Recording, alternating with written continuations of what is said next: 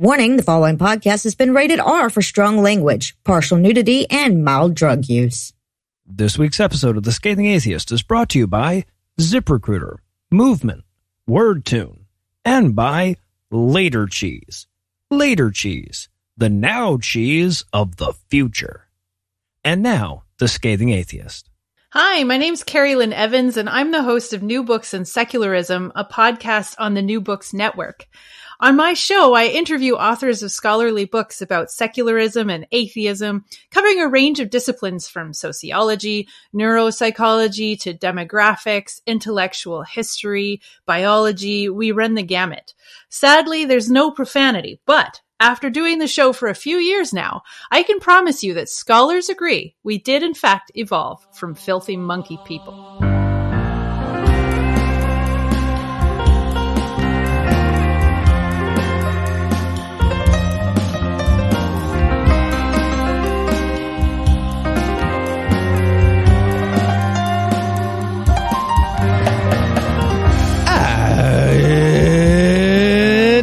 Thursday. It's October 21st. And it's Babbling Day. And we have a packed roster of pious observers on this show. Don't we, though? I'm Noah Lugeons. I'm Eli Bosnick. I'm Heath Enright. And from Megan's Law, New Jersey, Cincinnati Red State, and Redtown Blue State, this is The Scathing Atheist. On this week's episode, Matt Powell breaks our hearts. Christians fight back in the imagined war on Christmas with a preemptive war on Halloween. And we'll wonder if it still counts as the English language when David Icke uses it. But first, the diatribe.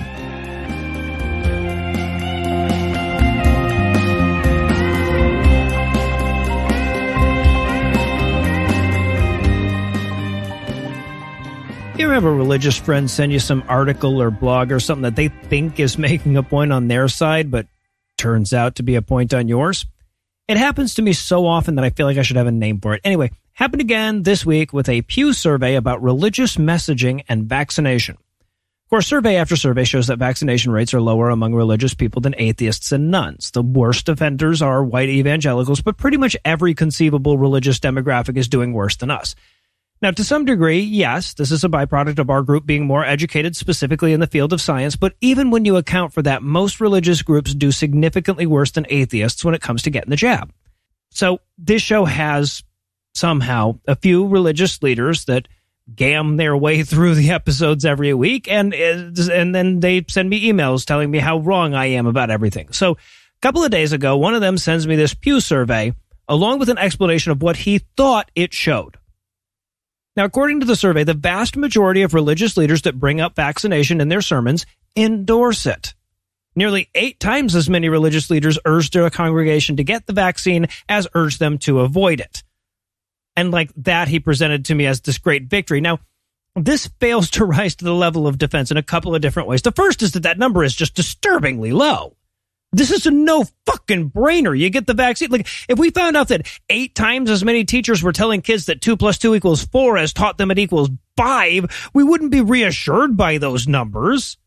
And nobody's going to die because of that. Like, the number that should be urging against vaccination should be so close to 0 it doesn't show up on a fucking survey. But it's actually worse than that, because the majority of religious leaders, according to this same survey, haven't brought it up at all. Can you fucking imagine? They're sermonizing their way through the most significant public health threat in any of our lifetimes, and the many vaccines that could stop the pandemic in its tracks if they were taken by enough people just doesn't come up? Wait, did they decide to go with something important and topical instead? But there's another important failure that's easy to lose behind those two, because the number of Christians who personally endorse vaccination is nowhere near that 8-to-1 number. So another major finding of the survey is just how fucking useless religious leaders are. I mean, to the extent that religious leaders have brought up the vaccine, they've mostly endorsed it. So why aren't their congregants listening to them? Well, one of the main justifications religious apologists use for religion's existence is that it can help guide communities. But if the leadership is impotent, what good can it really do in that regard?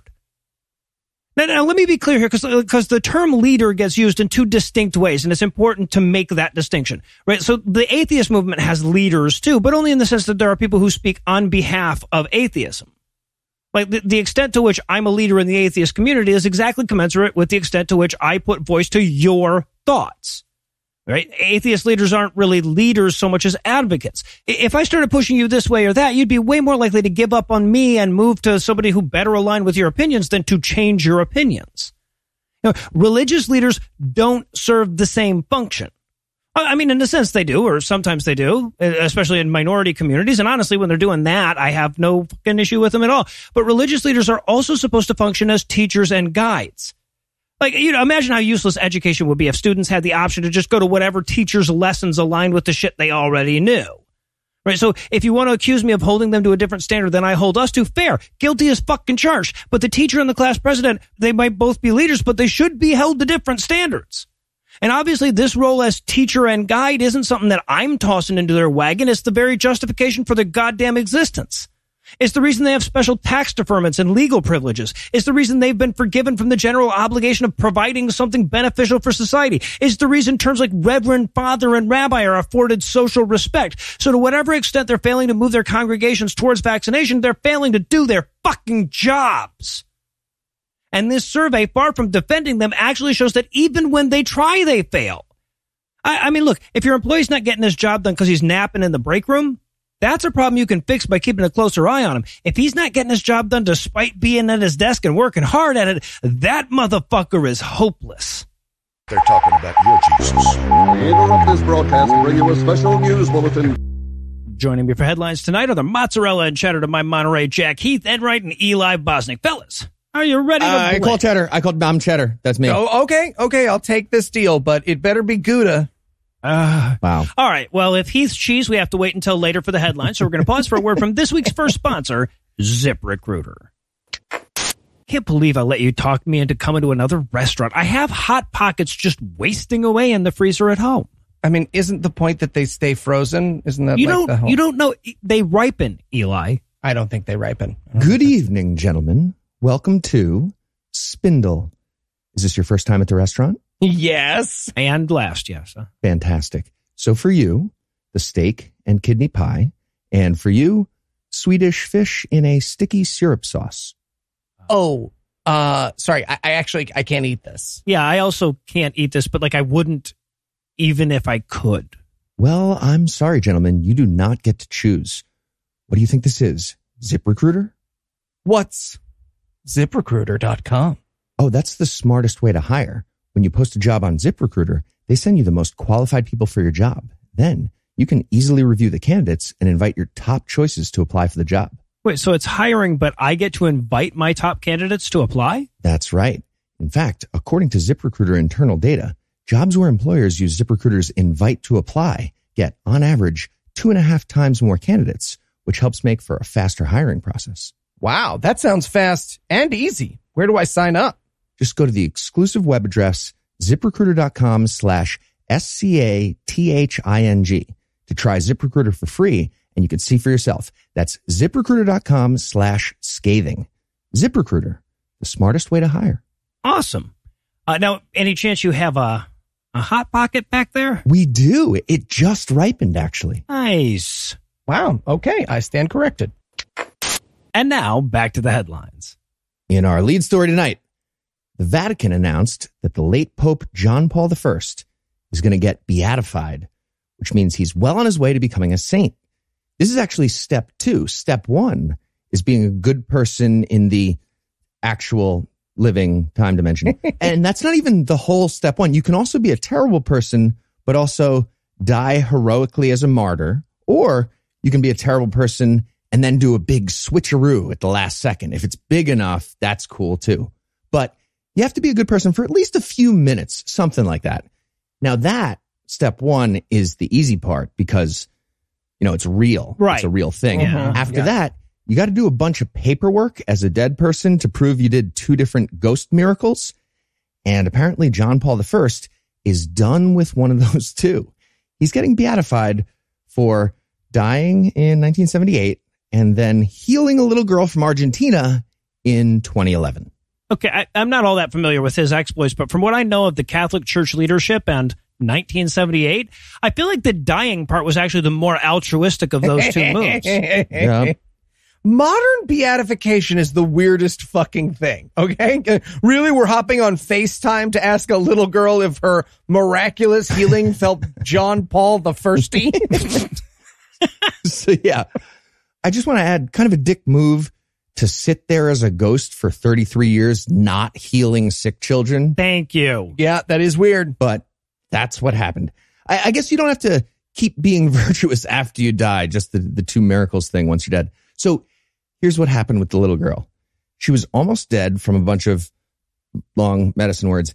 And that's when her parents started praying for help from very specifically John Paul I, I guess. And right after that, she got better. Okay, but Heath, was there... No, there was no other praying. Don't be a dick. No other praying. It was just John Paul I. So she got examined by Vatican doctors. Apparently that's a thing. And the only explanation was the ghost of a dead pope begrudgingly using his healing magic after 33 years, kind of in a snit about it. Like, oh, come on, heal. I'm sorry. The Vatican has their own doctors for lying, right? Yes. I mean, at best, it's for this kind of thing, but it's mostly the kid fucking kind of lying that you need your own doctors for, right? Probably accurate. You just use normal doctors if it wasn't for the lying. Yep. Also, just for the record, John Paul I was the Pope for exactly 33 days in 1978 before he died kind of suddenly. That's what I thought, yeah. Yeah. So, two things. First of all, really weird that those parents would pray specifically for the guy with barely any work experience to help him out. Right. Like, you wouldn't pray to William Henry Harrison for help with presidential stuff if you were picking a dead president. But more importantly, if you're the Pope in 1978, you were definitely hiding so much goddamn sexual abuse. Like, statistically, did the math on this, even in just 33 days, you were running the show while approximately, let me just check my notes, 8 schmajillion pedophile crimes happened. Yep, that does come out to that. Yeah. That's the number I have. And that guy is getting beatified. Okay, well, you did say that he could die in battle, Heath. Maybe he got killed by a particularly resilient child, one that knew karate. I wish that was what happened. Yeah. One other detail. Apparently the Vatican's been trying to get John Paul I sainted for a while now. According to the New York Times, his canonization began in 2003, but languished because of the difficulties in collecting evidence and documents. And I think this is my favorite part. There's a dedicated team at the Vatican for the sainthood process. Mm-hmm. And for the last 18 years, they've been trying to make up a lie unsuccessfully. They couldn't make up a lie for that time. But then they finally got lucky with God almost killing a little girl in Argentina and then letting John Paul I save her at the last second. So it all worked out for them. Yeah, that's so... I want to know what the rejected miracles were, right? Like they're just sitting around in the fucking Vatican. One guy goes, okay, but this one is zingier than mayonnaise, though. Still doesn't fucking count, Ed. Ed's like, I don't know why you guys are saying it doesn't count. It worked with Thomas Aquinas. I hate being the new guy. Dave, come here, taste this. Tell me there's not like a little bit of a zing, like almost like a mustard. Stone ground. And in the Powell of Persuasion news, we don't like to spill personal drama here on the podcast, especially when it comes to intercompany conflict. But as many of you have probably learned by now, our employee of the month, 8 months in a row, who was well on his way to his own race car bed, Matt Powell, has resigned from Puzzle in a Thunderstorm LLC without notice to go work for Kent Hovind. Yeah, and I'm pretty sure we had a non-compete clause in there. Absolutely. But it's tricky because compete means saying things that are stupid. Yeah. That's what it means for our job that it's hard to enforce that, is what I'm saying. Legally, I don't know how we're going to make the argument. Okay, so for those of you who are new, might not have heard of Matt Powell, first of all, welcome. I'm Eli. I'm kind of the lovable scamp of the podcast. Oh, so we're keeping that bit, but we're losing the part where I'm the smart one. That's fine. No, actually, I had a quick, it's quick answer. But Matt Powell, say an adjective about me now. Matt Powell is, Morgan, could you insert 25 minutes of silence? Just start full. There. But Matt Powell is a 25-year-old creationism YouTuber and slur-using whiz kid who specializes in reading science article headlines out of context and then pretending he's debunked evolution's existence. That was his job, at least till last year, when he used clips of our podcast without permission, and since then, he's been our much-beloved indentured servant, serving his term of 8 terrible Christian videos a month in perpetuity. Yeah, so like his main contribution to apologetics thus far has been to like read stuff in his I'm a stupid guy voice and then dismiss him because of what a stupid guy voice he was using when he said that. That's me. I sound like that. Yeah. Yes, in further proof of what boomers offering $7.25 an hour have been saying for almost a year now, kids these days have no work ethic or loyalty. And we learned that from Kent Hovind's YouTube channel, where Matt introduced himself as their new IT director for creation science evangelism. Yeah, a lot of questions. Circle the ones that don't belong. It's all the words. It's all those words. And it's not just that. This is the one that hurt the most. He's also going to be personal assistant to Kent Hovind. Did you want more one-on-one time, Matt? We could have done that. We would have taken you to Six Flags. We would have taken you to any Six Flags. How about an executive parking space for your race car bed? Hello. We could have given you that. Absolutely. I do get it, though. Once Kent Hovind wins $536 billion from the U.S. government for the emotional damage of the taxes he didn't pay, after that, Matt's going to get paid super well, I would imagine. And just for the record, that lawsuit, in case you missed it, it got thrown out again for like the 19th time last month. Mm-hmm. That lawsuit is claiming $11 million for false imprisonment. That's part of the total. And $11 million over his time imprisoned is $3,500 per day. That's according to Kent Hovind. So, Kent, I know you're listening. We will happily pay $4,000 to imprison you for one day. We will do it. That's 14% point something above asking. Let's do it. Hey, well, for what I'm paying in childcare, the Squid Games are looking good, Kent. Jump on this thing, buddy. You feel like you would do well in the Squid Games? Those would go well for you? The marbles, I might do whatever. You don't know. Maybe. I'm not having this fight on air. And look, I just want to wrap this up by saying that I can't help but think that all of this farade, that's the facade of a charade, are due to Heath's behavior at the Christmas party this year. And Matt, he really was just showing you he could fit his fist in his mouth. Thank you. You're the one who took it in a sexual way, Matt. That's on you. That was you, Matt. Okay, but I feel like it was mostly the now let me do yours part that freaked him out, though. Okay, I was just checking if we each had cancer. That's the test. Free screening. We're helping. Anyways, if you're not going to rejoin the company and you continue working for Kent Hovind, I'm not sure why you would do that. Bring some pads. Rumor has it he gets a little judo-y after a Bud Light or two. So, best of luck, bud. Also, maybe just grow a beard, Matt. You'll absorb 40% of every single punch from Kent when he has too many Bud Lights. That's basic evolution. Everybody knows that. I would pay $4,000 to watch him try to grow a beard, honestly. Just check in every day. Hell in the Cell with Kent and him. I mean, we can make this work. Oh, hell yeah, now. And in Go Bigot or Go Home news tonight, North Carolina's Lieutenant Governor Mark Robinson is a homophobic, transphobic piece of shit who can and should go fuck himself, which means prominent Christians are just lining up to sing his praises. The controversy about him began when Robinson was bigoting at the Asbury Baptist Church in Seagrove, North Carolina, and referred to the LGBTQ community as filth. Right Wing Watch saw to it that the video of the hate speech went viral, and that led to pretty much every right-thinking, ethical human being to condemn him and call for his resignation. Correct thinking, to be clear. Yeah, exactly. And the opposite of those did the opposite of that. Sure did. You guys remember when you announced your candidacy by showing up to shake hands at like a hot dog stand in the Rust Belt instead of yelling a slur? Yeah. They were simpler times, my friends. They were simpler times. I mean, you could try that hot dog thing in the Rust Belt, but someone's going to yell a slur at some point somewhere near that recording device. Don't do it live. You'll have a lot of retakes if you're trying to get rid of slurs. So let's start with second-generation evangelical homophobe and weirdly cube-shaped human Franklin Graham.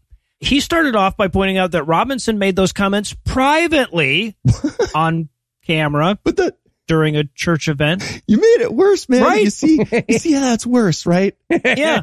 Well, and then like any earnest defender of another's actions, he blatantly lied about what Robinson did. So to be clear, Robinson said, quote, "There's no reason anybody anywhere in America should be telling any child about transgenderism, homosexuality, or any of that filth," end quote. And he doubled down on the use of the word filth both in the next sentence and in a statement after the clip went viral. But that didn't stop Graham from falsely clarifying that he never compared gay and trans people to filth, but rather, quote, he called these topics being pushed on students filth, end quote. Nope. That is, of course, both wrong and irrelevant. So it's actually kind of an impressive bit of bullshit. I just heard the quote, the words in it. Frankie, if you're going to straight up lie to your listener base of dead-eyed ghouls, just lie bigger. Right. Oh, he was ordering a Big Mac at McDonald's. Mark Robinson doesn't exist. You can't see me because my eyes are closed. You don't need to work on the minutia, bud. That day doesn't even exist. Wrinkle in Time, Jewish hoax, and a circle back to the bigger thing. Yeah, that'll get you. That'll get you. But Graham was far from alone in his praise for Robinson's disgusting remarks. We got a much more direct and robust endorsement from bigoted even for a pastor, Bishop Patrick Wooden. I don't think we've actually talked about him on the show before, and that's odd since he's the guy that said gay men have to wear diapers to keep all the baseball bats and animals they routinely insert in their anuses in place. Wow. We haven't talked about that guy? I don't think so. This is our Iraqi helicopter. Right. I am deeply ashamed. We should have done better. All right. But anyway, so he posted a video on YouTube last week dismissing criticisms of Robinson as racist since he's both black and being criticized. So yes, he opened up with the "no, you are" defense. And then after establishing that the real racists are white leftists, he adds, quote, "The lieutenant governor is standing. He's all man. I thank God for him. And I agree with him 100%, end quote. Check out my Ed Hardy shirt. It's awesome. So just to be clear, the scale of how vile the thing you said is the percent to which Patrick Wooden agrees with it. So congratulations on scoring all the way up there, Robinson. And on that note, we're going to pause for a word from our second sponsor this week, Movement. Welcome to Typical Watch Buying Experience. Do you want to watch, or are you just looking for the bathroom and you're lost? Oh, I'm looking for a watch, I guess. Oh, fantastic. So you look like you'd be interested in the Trejo collection by Danny Trejo. They're just $950 for the Diamond Platinum Diamond Gold model. Okay, that just seems like an odd celebrity endorsement. Not really sure why that's the thing with watches and Danny Trejo. Anyway, do you have something stylish that won't break the bank? Oh, you want something from Movement Watches. Oh, what's Movement Watches? Movement watches have the look and quality of a $400 to $500 watch you're paying for at the department store, but cost a fraction of the price because they were built online and own their process from start to finish. You get a beautiful watch shipped right to your door for free. And if you don't love it, you can ship it right back for free. Wow, that sounds way better than whatever this is. Oh, it is. If you want to elevate your look with style that doesn't break the bank, then join the movement and get 15% off today with free shipping and free returns by going to mvmt.com/scathing. That's mvmt.com/scathing. All right, I'm going to do that. Thanks. Are you sure I can't interest you in our Polly Shore collection? The hands on the watch are made of the eyelashes of a sheep. I don't know. Why would anyone want that? Who are the people buying these? I have no idea. Okay. And we're back. Next up in headlines, in Halloweeny news, we have a story about Tennessee pastor Greg Locke, and it's a spooky Halloween story. Oh, nice. Would you call it a spooktacular Halloween story? Sure, Eli, I'm feeling charitable today. I am coming. There you go. Eli's coming. Cool. So, apparently Halloween is a major existential threat to Christianity. So Greg Locke gave a sermon explaining why everyone needs to avoid the holiday. According to G-Lo, the origin of jack-o'-lanterns and the origin of the phrase trick-or-treat come from the long history of Satan-worshipping parents sacrificing their virgin daughters to be sexually assaulted by literal demons. Quick Google, I wanted to check that. And nope, none of that. Nope. It's none of that. None of that. Still somehow his entire sermon. Oh, I'm just amazed that he didn't think jack-o'-lanterns were originated with a pumpkin full of cum. So, good on him. Nothing better encapsulates the futile stupidity of modern Christianity like their ability to be afraid of their own goddamn holiday. Yep. It's perfect. So here's what we heard last week. Locke started by saying, "You study if I'm not telling you the truth." And what? That's not... We did. That's not how if works. Yeah, right. That too. And then he got into the origin of trick or treat. He said, quote, "Parents would have to give one of their children over to a demonic sacrificial system, or the treat was their virgin daughter to be raped by demons." What? And from there, he explained how the jack-o'-lantern started. Quote, "That mess is a reality in the witchcraft world, and they know, and they don't want us exposing it. But la-dee-da, sick." He put an extra da in the phrase la-dee-da because he's a fucking idiot. Yeah. But la-dee-da-da, the cat's out the bag now, Jack. So here's what would happen.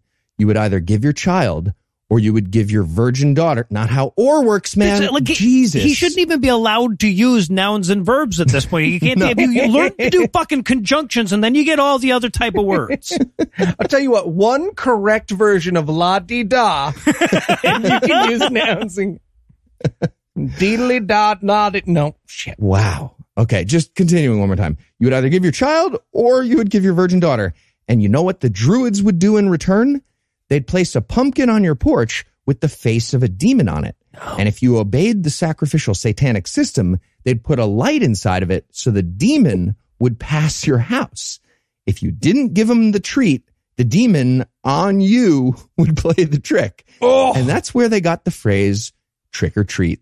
End exact quote. Okay, struggle of getting through that sentence aside. The demons The need demon on you, Yoda, Hoomps, trick, object. or whomst. All that aside, the demons need a pumpkin-based signal system? Yeah.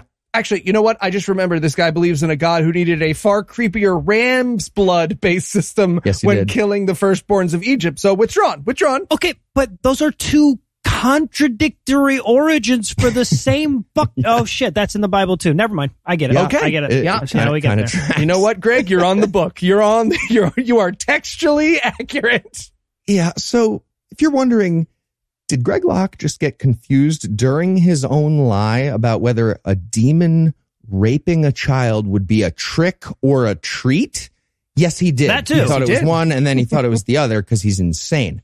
And if you're wondering whether sacrificing your daughter to be sexually assaulted to appease supernatural beings is actually a Bible story, yes, it is. That's in the Bible. Mm-hmm. And if you're wondering if Greg Locke is a grown man who's clearly terrified of Halloween scary stuff, so he made up a giant lie to get everyone else to stop being part of it, yes, he did. That's what happened. And the best lie he could come up with was kids getting raped by demons. A lie can be about anything, man. You went straight to that? What the fuck is wrong with you? Halloween doesn't exist. Wrinkle in time. Yeah. Jesus. Greg, did you walk past one of those movement-activated skeletons at Spirit Halloween and shit yourself last year? Yes. You could tell us, Greg. I did. And in 1 million Momsters news, if you've been listening to our show for a while, you know two things. Heath's the tall one, and the latest boogeyman of Christian nutbags awesome. is critical. Sorry, it's a 3-beat. Had to go for the 3-beat. Yeah. You didn't change it, though. Cool. Thought you might do something new. I'm not coming right now. I stopped.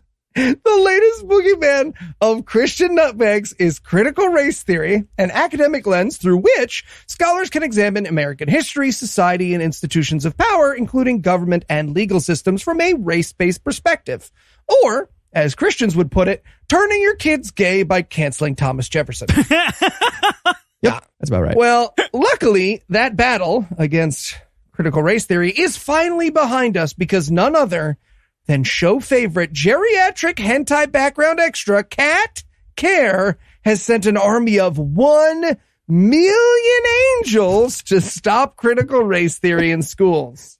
I'm just picturing these angels doing that job. They get in there and they're like, guys, I don't know. I just heard I think there's a mass shooting in the cafeteria of this same school. Maybe we split up and do angel stuff there. Cat said 1 million of us. This is serious. I love Eli's implication there that kind of flew under the radar of the tall joke that people who aren't listening to this show might have missed the whole CRT kerfuffle. It's a good thing you guys have us, tune you in on this shit. If they're lucky. You're welcome. So, appearing, as usual, on Steve Schultz's YouTube program, Elijah List, Miss Care had this to say, quote, "This morning, I sent 1 million of them because this is about children and the whole woke thing and all of the critical whatever stuff." Wow. Nailing it, Miss Care. Nailing it. "I very specifically commanded the army to shut the mouth of every person trying to be involved in that situation. Pull down and shred platforms that would empower wicked people to do wicked things." End quote. Angels just smashing down the door of kindergarten rooms. The Afro-pessimist view of our economic modality doesn't actually... No, okay. It's just crayons again. Okay. Thought the kindergarten was talking about Afro-pessimism. Right? Again, no. Do we really need 1 million of us? So many. I love the idea that there's 1 million angels just standing there after she leaves going, guys, what the fuck did any of that mean? We're going to shut the mouths of the people involved in the critical whatever stuff. We're going to pull down the platforms that would empower wicked people to do. That would include on-ramps. What the fuck is she talking about? Yeah. Also, we should teach some Afro-pessimism. Maybe not kindergarten, but yeah, teach it. Now, I know what you're thinking. Eli, I'm having a little bit of trouble picturing that. Well, no worries. She included, quote, "If you picture yourself standing as like a general in front of a real military, you could walk up there and say, okay, y'all just go here and go do that. And y'all go over here and do that. They need orders. Well, you know what? Heaven's army is the same." End quote. Is that how she thinks generalship works? It's like a lineup meeting at Applebee's or something. How many? The military's not small. Is she picturing our generals being like, no, I know it's confusing who I'm pointing at. 101st. Are there 101st to use? Dave, I'm going to need you to go to the left. Let's count off again. Let's count off. 1, 2. All right. So now that we understand how Heaven's army works, according to StarCraft rules, we have a pretty decent heads up if any history teacher finds themselves involuntary shut up by an army of angels doing a Zerg rush. So yeah, thank you, Cat Care. Good looking out. Also, before anyone emails me, I know Zerg Rush is old tactics, but nobody would have gotten a Phoenix opening reference, so leave me alone. No, you wouldn't have wanted a reference nobody got, yeah. Good clarification. Now I understand what you were talking about. One guy is going to be like, fuck yeah! And he's going to be fucking South Korean, but yeah. And finally tonight, in the Devil's Own Jab news. Fantastic. Thank you. We have a nugget of good news to wrap this segment up on for a change, and it involves a lawsuit filed by a group of Christian healthcare workers in Maine who claim that the state's vaccine mandate is tantamount to Christian persecution. And also a judge who told them how hard that lawsuit could go fuck itself. Love this judge. Now, the lawsuit claimed that their religious beliefs didn't allow them to take a vaccine developed using fetal cell lines, and the policy that forced them to do so was motivated by religious animus. And the judge decided to show them what real animus looked like for future reference, apparently. All right, cool. So as long as none of you have any other vaccines, we are good. Oh, y'all got quiet. Why'd y'all get real quiet? Nothing? You guys hear that? No, nothing. Cool. So you guys know how I'm building a time machine just to go get George Orwell so we can side tackle libertarian idiots who quote him out of context? I do. Yeah, I'm making a stop to get FDR with his cane to do with these people. Right. So to be clear here, this is about a statewide mandate, not a specific policy of one particular hospital or something. The state of Maine requires healthcare workers to be vaccinated for certain diseases, and that's been the case for decades, because even people without the sense to move the fuck out of Maine realize that vaccination should be a prerequisite to, working in the extremely vulnerable to disease people industry.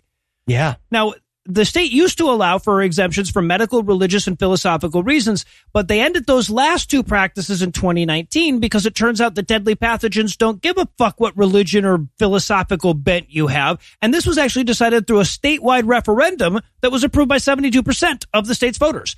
But despite the fact that this happened in 2019 and through a public vote, the plaintiffs in the lawsuit claimed it was done despite Christians who don't want to take the COVID vaccine.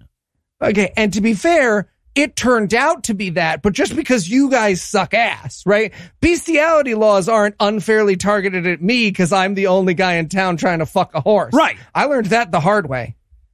Yes, and pass. I have no interjection here. Moving on. Now, the judge's ruling on this one is goddamn delightful. It's 40 plus pages of fuck you written in legalese. The judge, who's an Obama appointee by the name of John Levy, was absolutely scathing in his dismissal, pointing out that even if he accepted the idea that vaccine requirements are a violation of religious freedom, which he doesn't, it's not like the state owes them a fucking job.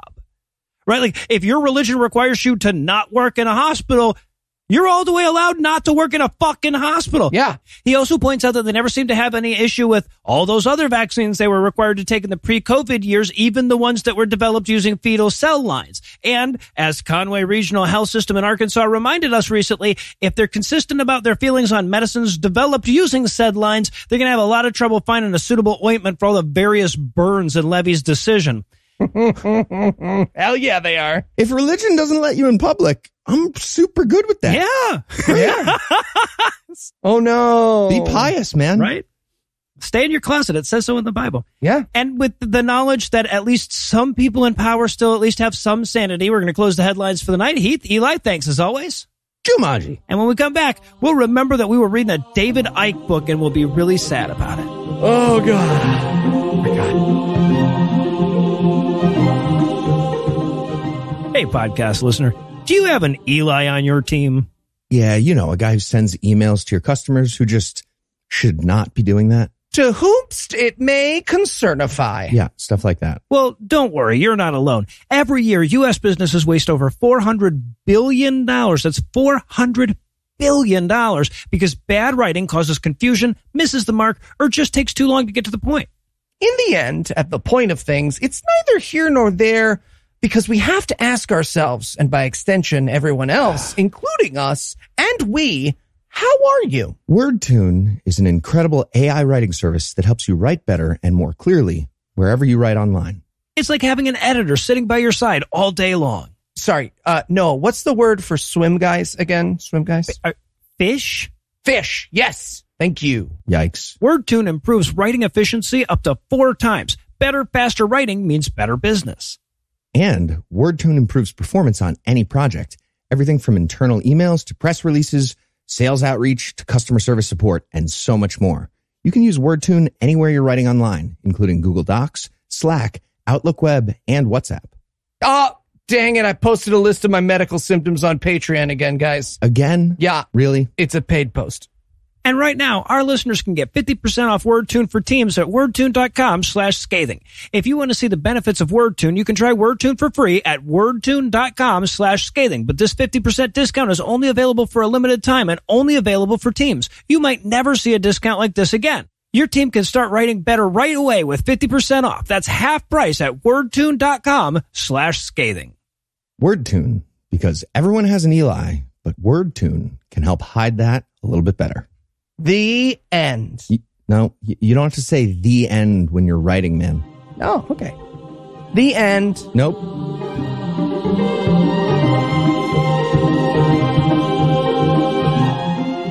You know, there's a certain amount of rhetorical power that comes with reading holy books. The ability to honestly say, well, actually, I have read the Bible or the Quran or the Book of Mormon is a fringe benefit that, while never making reading them quite worthwhile, at least softened the blistering stupidity we had to suffer through to finish them. But no advantage, no matter how fleeting, will ever come from us reading David Icke's Everything You Need to Know But Were Never Told on this installment of God-awful books.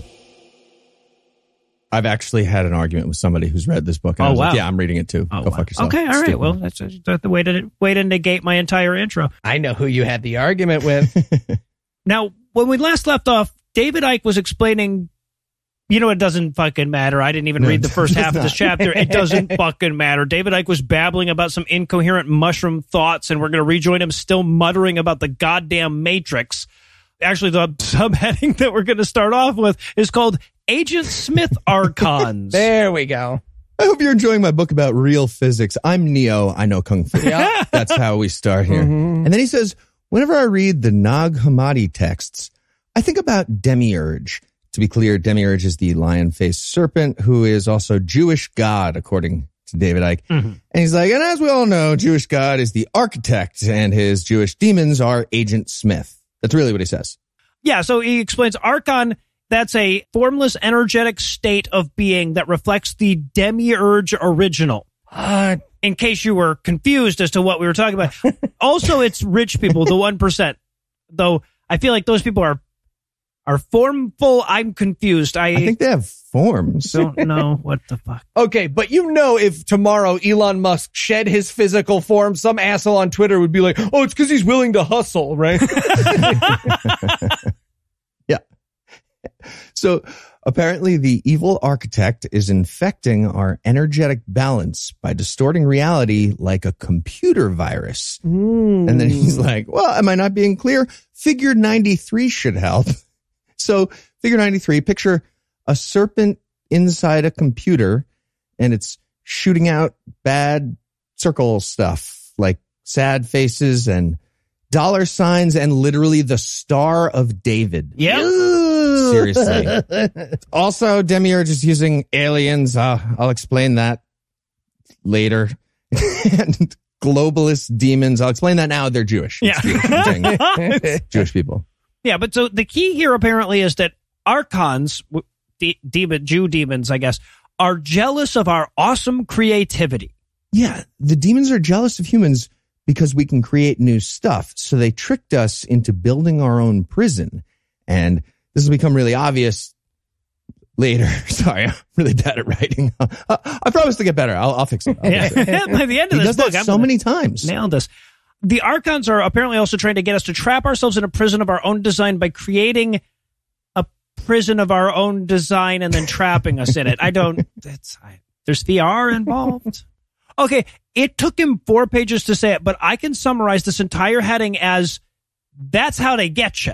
Yep, that is how they get you. Also, at the very end of this section, we get another excellent attempt at one of David Icke's visual aids / memes here. It's obviously made in one of those like shitty online meme makers, and it's Colonel Sanders guy that everybody hated from The Matrix. And the top text says the architect, and the bottom text says architect of the Matrix. Yes. Shit. Yes. All right, and then we get the intriguing heading vampire gods. So much less cool than what you're picturing. Right. Yeah, so the Archons, which are elites or devils or Jews or whatever he needs them to be during that sentence, are after our energy, but they don't need just any energy. It has to be the right frequencies. And apparently they hate frequencies and sadness frequencies. Okay, guys, you're probably wondering about how the demons generate electricity. Great question. They get it from humans, and yes, demons have a band they need. Their frequency band is the chaos, hate, fear, etc. band. Yep. Says that. So it's further demonstrated in figure 94, which seems to show a chud vomiting on a scrapbook. The demons do some scrapbooking here. That's correct. Apparently, they lay out little photos of babies crying, and they suck up the hate fumes and the fear fumes and the etc. fumes, I guess. Gotta get those etc. fumes. See, I thought the demons were doing lines of Polaroids of crying babies off the sand table at the Children's Museum. Okay, that's what I got out of figure 94. The picture is open to interpretation. Yeah. And just a reminder, this is all Jewish God's fault. Who started all the wars? Literally Jewish God, not exaggerating. Yep. He says that. They need a bunch of war to create fear so that babies are really sad in photos and the demons can, huff the sad baby fumes and the etc. Yeah, there you go.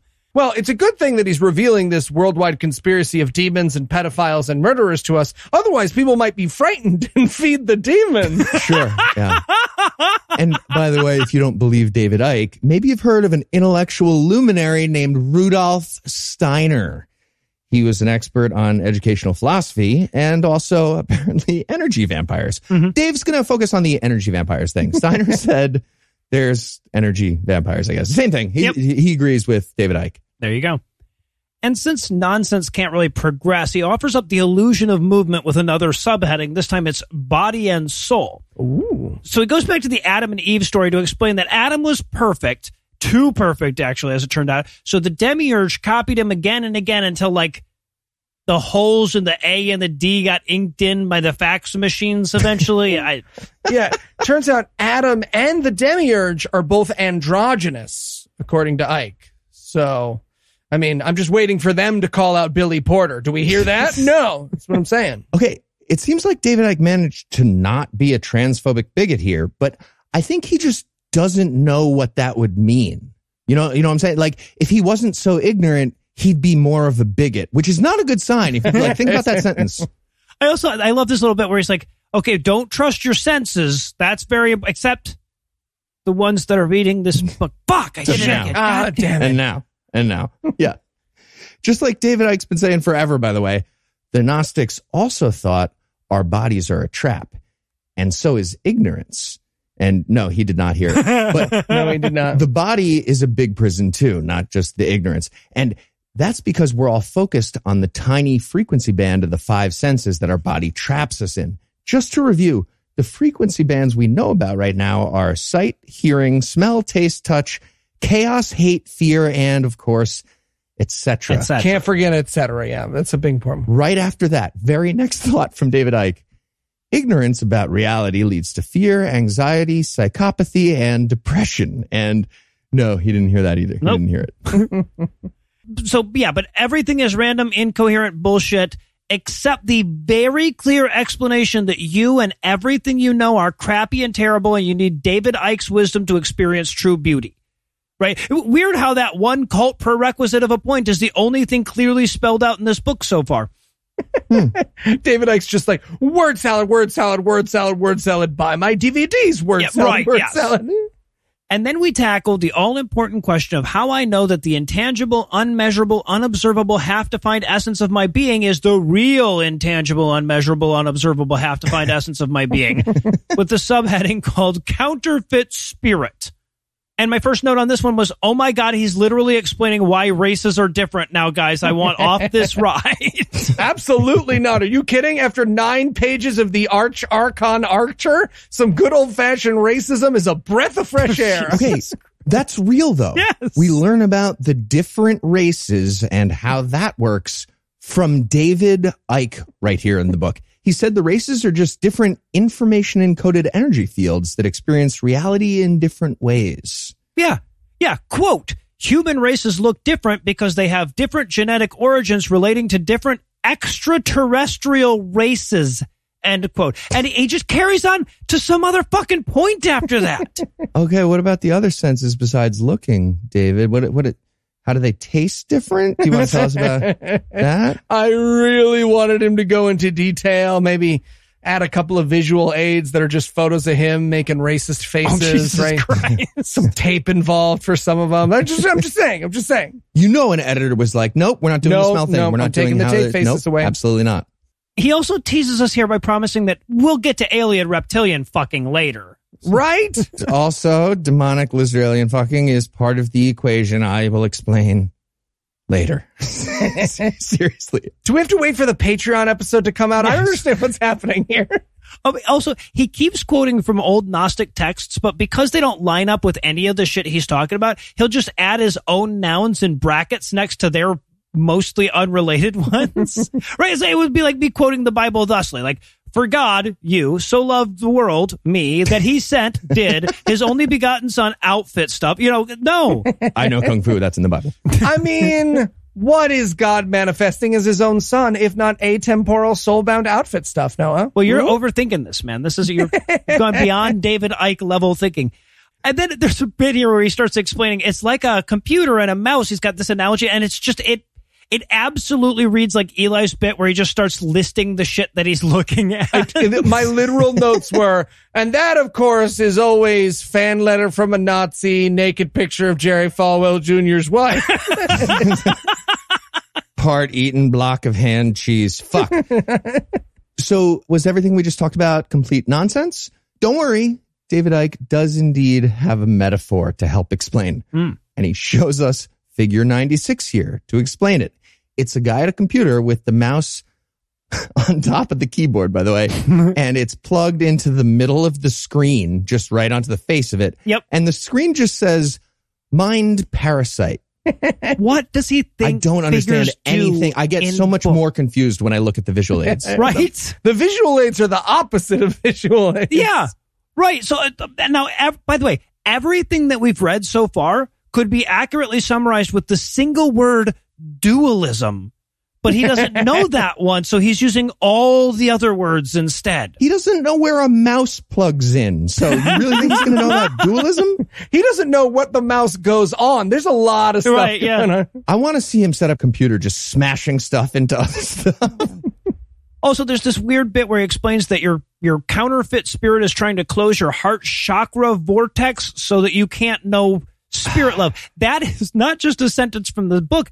That's his thesis. Sure is. Okay, well, David, maybe if you warned me you were going to get near my heart chakra vortex, I wouldn't clench up. You got to trace around my heart chakra vortex a little bit. Apparently, love comes from that chakra vortex, and grief fucks up that vortex, and he can prove it. So, you know how people die of a broken heart from grief? No. It's like that. He actually says that. I think he believes that phrase, that old saying, is like a real medical thing. Right. He could have used a real example. You're just making shit up. Well, sorry. He was making shit up, but then he starts citing work from the Institute of Heart Math.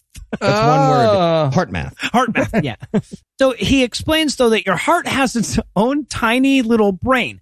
But don't worry, he brings evidence that, you know how you think better when you're not anxious or fearful? How could you do that without a mystical heart brain? Okay. And I just want to point out, along like the fucking borders of the page, the visual examples have just entirely jumped the ship at this point. The smart people are unloading into an alarm clock arc on top of graph paper. It's a lot. All right. So then we dig into the concept of fate in the subheading, the fickle finger. Of course, it's been 6 pages since he brought up the Matrix last, so he quotes Morpheus some more. By the way, I want to emphasize, this book came out in 2017. Right? Like, it's not like he was trying to capitalize on the popularity of this year's big movie or anything. Topical, man. It's like your aunt who just found out about TikTok of anti-Semitic conspiracy theories. Right. Yeah. Questions I get asked as a single mom. Bam, bam, bam, bam, bam, bam. Yeah. Point. Then he goes on and on for a while here about how astrology makes perfect sense once you accept bullshit. And I'm like, well, yeah. And I should point out that his bullshit is not astrology. It's not like the planets. No. He's just like when your face soul goes through the Archon of the 7th level. Yeah. Okay. He actually says here, this is all based on science, the science of astrology. It's real. And he claims that he met, quote, a number of astrologers who get paid by global corporate CEOs to advise the company. Now, seems like you could say the number, right? Right. A number is the number 0, Dave? That is a number. Technically, you didn't lie, I guess. Yeah. I just wrote in my notes at that point, like, studies have shown things that support astrology. And I'm just like, just did studies in general. I guess there's not room in this 800-page book to cite those studies. Just, okay. There's so many. They have a non-complete clause with the Institute of Heart Math, so they can't be mentioned in the same book. Yeah, he's at this point quibbling with interpretations of astrology, right? It's bullshit inception at a certain point. Right. He's fighting with himself about the definition of astrology. He's like, you might ask, who would win in a fight between my invisible friend and the devil? The answer? Astrology. Yes. Okay, he tries to use the time as like a Mobius strip analogy, and he basically hurts himself with this analogy. He basically cuts himself and has to be rushed to the emergency room. Did you try to walk upside down on the strip you were imagining? Yeah. Okay, to be fair, time is like a Mobius strip in that David Icke has no fucking idea what he's talking about. And there's another visual aid here, figure 102. And it's just a Mobius strip. That's it. Yep. Because this entire book, it's just naming stuff when you're stoned with no explanation of how it actually relates. It's just like Mobius strips, right? See? Right? So weird. Also, oscillation is the word. Waveforms. Also, Mobius strip. I ran out. Okay, done.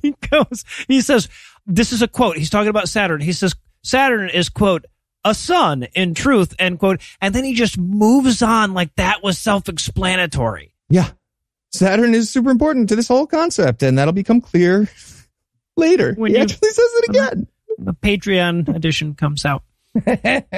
And then we get the least believable words that he has put in the book so far. The name of the next subheading is "In Short." Nope, it's not. Spoilers, it's not. Yeah, dude, when your point is invisible monsters are trying to eat your sads, summary is not your friend, okay? No. Bury that in as many words as you can. And this is where he says, several psychics told me in 1990 that humanity was going to have a giant awakening and become enlightened. And we should be done with evil and sadness and wars. It's like any minute, I guess. Pretty soon. Guy, he says, religion, politics, media, science, and medicine are all firewalls to keep you away from the truth that David Icke is dropping. And I was terrified to see medicine get its own dedicated spot on that list. I'm not surprised, just terrified. Yikes. It's like if one of those computer classes at the library for old people, like, you know, the ones that are like, how to turn it on without calling your grandson. It's like if one of those was also Nazi propaganda. Right. Yes. One other little detail here. He adds more proof. He tells us that evil is the reverse of live. Whoa. In English. Dude, I need orange Right, yeah, juice, specifically in English. The Gnostics, they talked a lot about how Yeah. So, and then because David Icke is too dumb to know that summaries are supposed to close things off, They are, yeah. he wraps up with a post-summary subheading. I wanted there to be a summary of the summary and this subheading, but no, the last subheading was truth vibrations. And this might be the most bullshit source in all of history. David Icke is citing his own work that was based on his 30-year-old recollections of conversations he had with professional psychic mediums. Yep. All right, let's see if I can remember my own bullshit. The David Icke story. Yeah, right. Right. He cannot. I know I promised a grand spiritual awakening back in 1990, but if you think about it, we totally had one. Yeah, we'll be done with all the evil and sadness any minute. I'll We're write about getting it there. later. I'm getting to it. All the minutes are any minute, guys. I didn't. Yeah, and just to remind everybody what tripe we're digging our way through, I want to add this clunky ass sentence that he seems to think is the mic drop at the end of the chapter. Quote, anyone who completes this book with an open mind will be in no doubt that free is the last thing that we currently are. And now it's officially a Holy Babble segment. It wouldn't fit into this part of the show if there wasn't a "it makes sense if you mean it" caveat, would it? Also, what happens when we all become free? He keeps saying that. What is the win? What do we get? Go on He'll TV, explain that. We'll have to wait for the answer Okay. to that one until next time. choke on a cookie. Or never. Next segment in long. Never, There you go. never also would be. Most likely never, but just in case, we're going to be cracking open Chapter 3 on next month's installment of God Awful Books.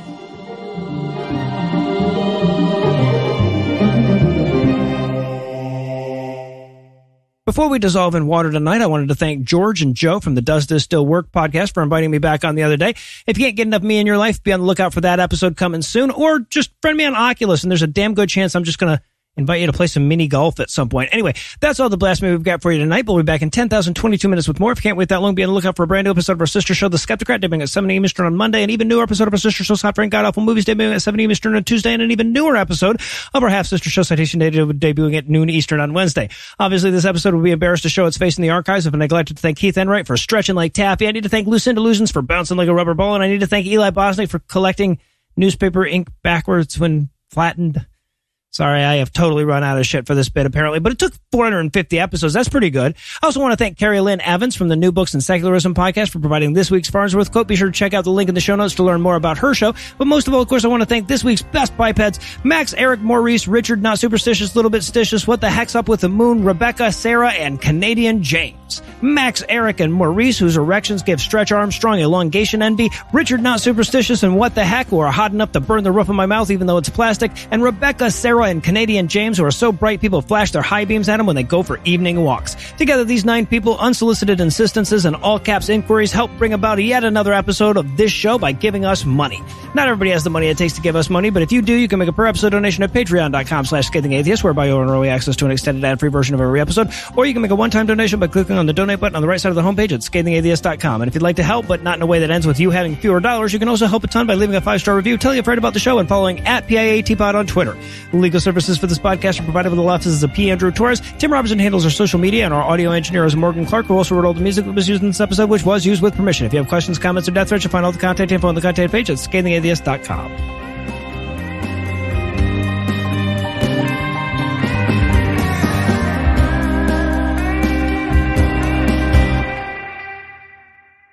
The end. The preceding podcast was a production of Puzzle and a Thunderstorm, LLC. Copyright 2021. All rights reserved.